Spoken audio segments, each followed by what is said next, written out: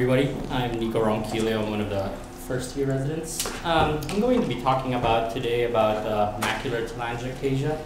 There's been a lot of studies. It's been a hot topic in the last several years. And I just wanted to go over natural history and the research that we are conducting to help identify genetic causative mutations that cause macular telangiectasia. So let me start with a case presentation. This patient is a 21-year-old male that was seen last year around July. That was referred for blurry vision that he noticed, especially when he was driving.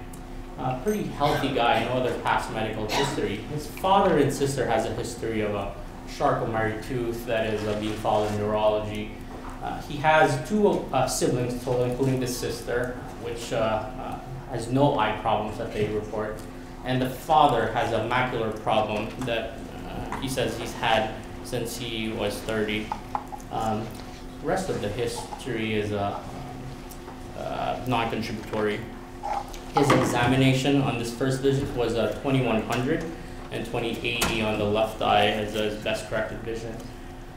His pressures were normal, pupils were equal and no APD. The rest of his exam is normal. Just of note, he does have some slight decrease in his color plates, with 3 out of 8 plates in the right eye, 5 out of 8 in the left eye. His anterior segment was otherwise unremarkable. So these are his fundus photos, and just wanted to point out a couple of pertinent findings. The first is we can see this graying of the macular area in both the right and the left.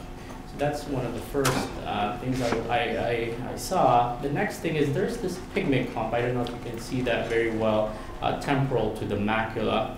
And then finally, just looking at the fovea just doesn't look normal as well. I would characterize this as having irregular pigmentation. That is probably a little bit more pronounced in the left compared to the right. But the rest of his fundus look normal, optic nerves look normal, and the periphery look normal, which I'm not showing here. In infrared, what I wanted to point out is that you can see these little spots of hyper reflective spots, more pronounced really in the right eye compared to the left, but you can see it as well in the left. On OCT, these top portion is the right and bottom is the left. I just wanted to go through this. You can see loss of or irregularity and loss of the IS-OS junction. The outer nuclear layer, especially centrally, is lost as well. You can see the inner nuclear layer is also disrupted. And there's these little hyper-reflective spots just along the inner nuclear, the inner retina as well that may correspond to the hyper-reflective spots as well. Finally, there's this hyporeflective cavity centrally. The left eye shows very similar findings with loss of IS-OS junctions. The outer nuclear layer, especially in the center, is also disrupted. So on fundus autofluorescence, what we can see is a hyperautofluorescence in the fovea, seen here. That corresponds to that kind of hypopigmented spot in our fundus photograph. And his FA, these are, the top portions are FA around 1 minute, and this is a little later, around 9 minutes. And I'd like to draw your attention in the left one. There's leakage that is more pronounced temporal to the macula in the left eye. And in the right eye, there is a little bit more diffuse leakage early on. And obviously, in the later FA stages, there are leakage that is in a wreath-like distribution in both macula.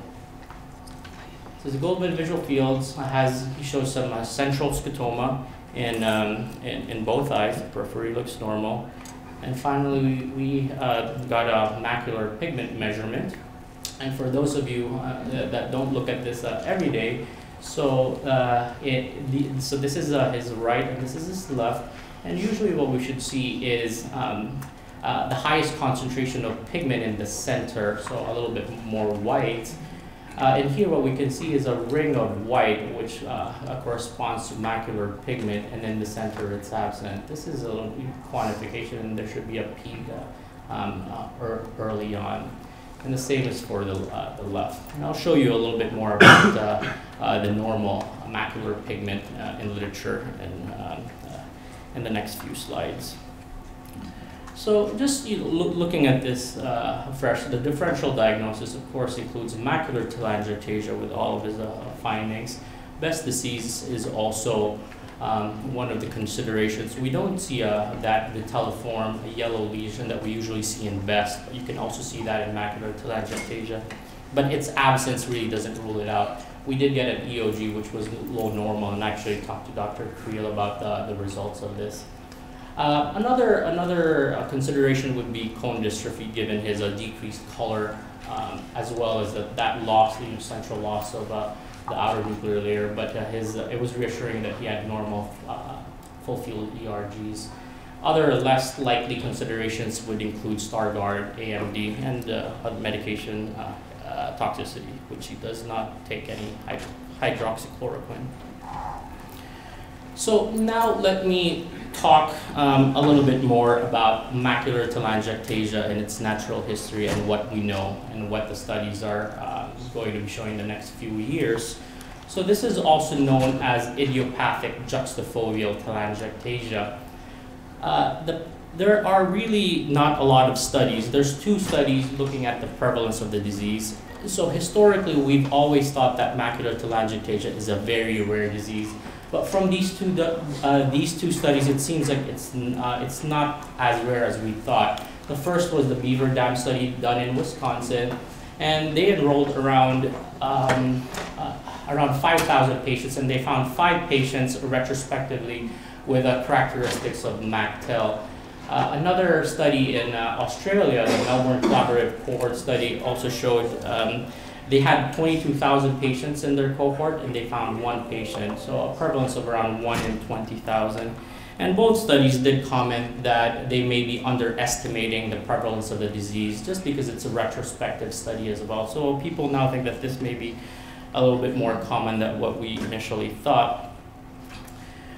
We do not have any data suggesting that males or females are more commonly affected, and then this macular telangiectasia is likely autosomal dominant because there is a vertical transmission from both males and females. The macular telangiectasia has been described for several years now, but in 1993, Gass and Barbara Blody classified the different macular telangiectasias into 3 types, which I won't go over too much, but one of the things I wanted to point out is the type 2, which we now call MacTel, is a bilateral compared to the type 1, which is usually unilateral and has other findings. But the disease can be definitely be very asymmetric between both eyes.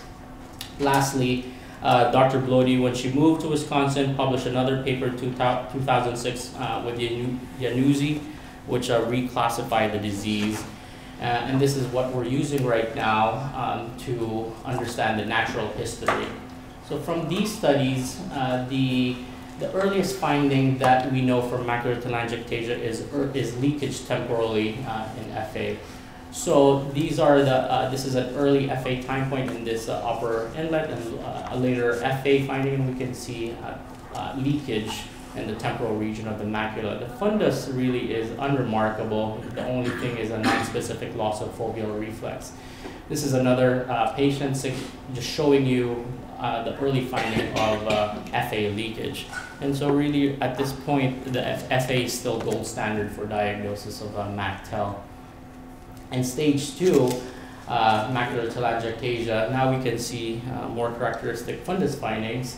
And it doesn't show up here nicely, but there is some retinal graying, like I showed you in the patient, more temporally, which can extend more in an oval-like fashion to cover most of the macula. And so this is stage 2, and the FA here just shows you a little bit more leakage as well, temporally and concentrically. Stage 3 of macular telangiectasia is really described by blunting of the vessels. And here shown that usually they should be tapering off and have a smaller caliber, but they blunt off, and that's one of the characteristic findings. There are also these crystalline deposits that is seen in this disease that could happen in any stage. Crystals can be found in several other diseases. We don't really know the composition of these crystals, but people think that these are precipitation of several macular pigments, lutein, zeaxanthin, mesozeaxanthin, but we don't really know. The other finding is this yellow lesion, like I mentioned to you about, that could be characteristic of Best disease as well, that is present in that could be present in any stage of macular telangiectasia. Lastly, in stage 4, which we think is the most severe, is a presence of pigment proliferation, or these hyperpigmented spots, and also accompanied by RPE atrophy. Rarely, we can also see presence of a macular hole in a macular telangiectasia. Now, the natural history of macular pigment is even less well understood compared to the fundus findings. And just as an aside, the MACTEL project is conducting a natural history study, which is now underway, so we'll have a little bit more data. So, but in this study, this is a normal eye. So this photo here is actually from the lab of Dr. Hegeman, and we can see this yellowish pigment in the center, which corresponds to macular pigment, and we can see its highest density. Now in macular telangiectasia, we can see what we're looking at is the dark spot in here, temporal to the macula, and that's suggestive of a loss of a macular pigment. And that can progress, encompassing a little bit more of the temporal side of the macula, and even more the loss of a majority. You can see that there's maybe a little bit more left here inferiorly, and it just progresses. This is another post-mortem, which really shows the difference of the macular pigment being in the center, and it's a little bit more dispersed. Now, as another aside, it's really poorly understood what's happening with the pigment. We know that there's definitely loss of pigment in the center. We don't know whether the pigment is dispersed and moved out, or whether this is normal pigment surrounding it. That just gets accentuated after the loss of the pigment centrally. And no studies I've looked at, no studies have really quantified the density of the macular pigment in that ring. So now to switch gears, I wanted to talk about a little bit more about MACTEL genetics and how we're contributing to finding the genetic mutation. But to this point, there are no causative genes for MACTEL. There's not even good animal models for macular telangiectasia. Now, just a week ago, this paper with our collaborators got published in Nature, and this is, and just to highlight a couple of things, this is the first paper that identified 3 independent loci with several plausible genes in this, and they have a nice story, but they've never really shown any causality for any of the genes that they've identified. The other point that I wanted to take is that they do have a lot of patients, but the patients are not related for these studies. And after calculating, really, they only estimate 5% of the estimated heritability for these findings. And so really it's still wide open, the field of genetics. And so the real goal for the studies is to be able to recruit large, very high quality families with macular telangiectasia. And we're in a great place to do that. So the MACTEL project is an international research collaboration that was founded in 2005, or started in 2005. And we are one of the centers, and we are currently enrolling patients and their family members that we think has MACTEL. Most of our families are from Utah and Idaho. And when they come here, and we usually screen them on a Saturday mornings, we bring them here, and they get a battery of tests, which I've shown you, but also we get blood for them to get some basic lab work, including hemoglobin A1C, which we think is associated with the disease, as well as isolating DNA from this blood and isolating lymphocytes for iPS cell generation. We sent all these data to the London Reading Center in Moorfield Hospital for confirmation. And all of our probands that we have here has been confirmed to have MACTEL to this point. So now, all of these, so now I'll be showing you all of our families. And again, I think we really do have the best families of macular telangiectasia in the world that we have compiled so far. So I want to talk about this M65 F472 family, and the names are just for the study. This is actually our patient. This is the proband that we have. This is our 21-year-old diagnosed with MACTEL. He has 2 sisters. His dad, we brought him in for the study, and we did show that this is his dad's fundus photo, and he just has this characteristic pigment clumping of macular telangiectasia, and we did all the tests and sent him to the reading center and confirmed to have MACTEL. So this is very interesting of in itself. This is one of the earliest known onset of macular telangiectasia in the literature with a known parent affected by the disease. Now, we also collaborated with a Utah population database, so we have around 50 probands, and the question was, are any of these probands related, and so that we can make a super family. And indeed, this family is related to another family that we're studying that are related up in here. And these red circles correspond to all the patients that we've already recruited and phenotyped, and these black things correspond that they do have confirmed with macular telangiectasia. So these are very, very useful resources, having big families to find the genetic mutation. One of the things that we're understanding right now is one of the exclusion of the disease of the study is we don't screen patients less than 30 years old, just because we did not think that we would find macular telangiectasia, but now we are also getting maybe children, younger children above 18 to see whether they're really affected. The next several slides is just showing you how extensive our families are, not really trying to draw any conclusions, but this is another family, the P48 F156, and I just wanted to emphasize that we prioritize recruitment of patients in families where multiple members are affected. So the more siblings, that's where we try to get, and the families have been very, very cooperative. As most of you know, the hardest part in these studies is recruitment of families. This is another family, and I just want to point out that we also prioritize siblings of affected family members. For example, this dad, we try to get the siblings. And just of note, in this family, the proband's father, we are still trying to get his 2 brothers come in. That would be very, very useful for our genetic studies. These are our other families, showing you that it's still not complete. We're still recruiting these families, but most of the families we have recruited most already. And I've compiled all this data. So one of the things that we were interested as well is calculating the penetrance of macular telangiectasia, which at this point was just hypothesized to be very, very low. And just to summarize the families, as I've mentioned, we have around 50 probands that we know has MACTEL, but 23 we have enrolled in the study and clinically phenotyped and confirmed by the reading center. Looking at all the genetic studies, people can run into trouble by saying that this is a rare disease, and most of the studies look at the penetrance to be around 10%. But when I actually calculated the penetrance, it's a little higher than that. You can calculate in several ways. You can look at a sibling analysis, and if an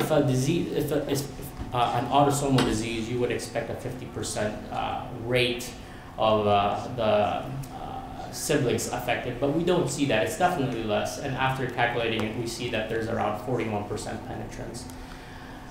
When I calculated the penetrance with a parent analysis, the penetrance is a little higher, but at the same time, we don't have a lot of families that we've recruited both the parents and the siblings as well.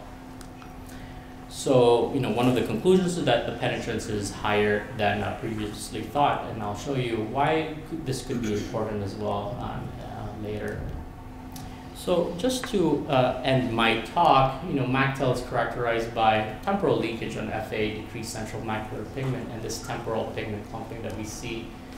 This case that I've shown is one of the youngest patients reported to be diagnosed with MACTEL.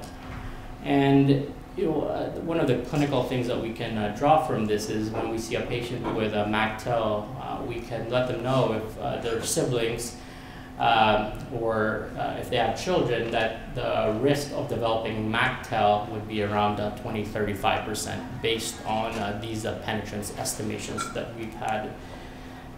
The last thing I'm just going to talk about is, there's just a lot of studies with MACTEL right now, and there's a lot of emerging imaging modalities, and I think we'll hear from one of our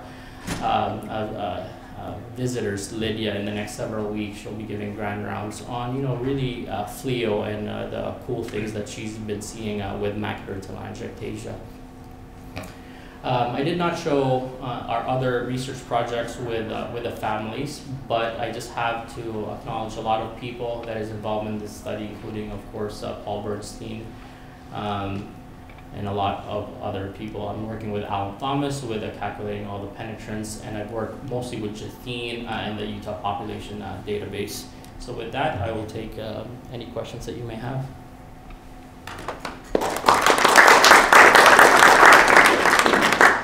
Nikko, that's great work. So I always thought MACTEL was one of the few conditions in the retina in which, when the blood vessels are blunted, they're actually diving deep into the outer retina. And I've been interested in those because it's interesting that the retina, the outer retina, is void of blood vessels. So when we see situations like that in RAP, where blood vessels go down, it may give some idea of what's going on as far as pathophysiology. Do you see that though? I mean, I mean, you didn't mention it as part of the characteristic, but is that something you see in stage 4? Yeah, so let me back up. So the neovascularization of a MACTEL is very interesting because compared to other diseases, we think that it's coming from the outer retina and not from the choroid. So that's of in itself is very, very interesting. You can see, I did not show that in the natural history because it can actually, in the new classification, it can show up anywhere. So now we call this non-proliferative or proliferative. But you do see it more commonly in later stages of disease. But there's some reports showing it as well in like stage 3 or stage 2 where there's just retinal grading and maybe just a neovascular membrane. And to answer your question, in our families, many of our families do not have neovascular complexes, so I really can't comment much more about that. So you said that the Provian's father had Charcot-Marie tooth. When you've been looking at these other families, did you see a greater incidence of COT in those? No, so I think that's just a red herring. And from the genetic studies, actually, we know their mutation for Charcot-Marie tooth already. But the associations that we know of that are strongest in a macular telangiectasia is a high A1C. Diabetes is one of the common, but there are also papers suggesting that the initial studies were just were confounded. High BMI and smoking, but no other really kind of interesting associations. It's a good question. Thank you. Any other questions? Okay. Thank you.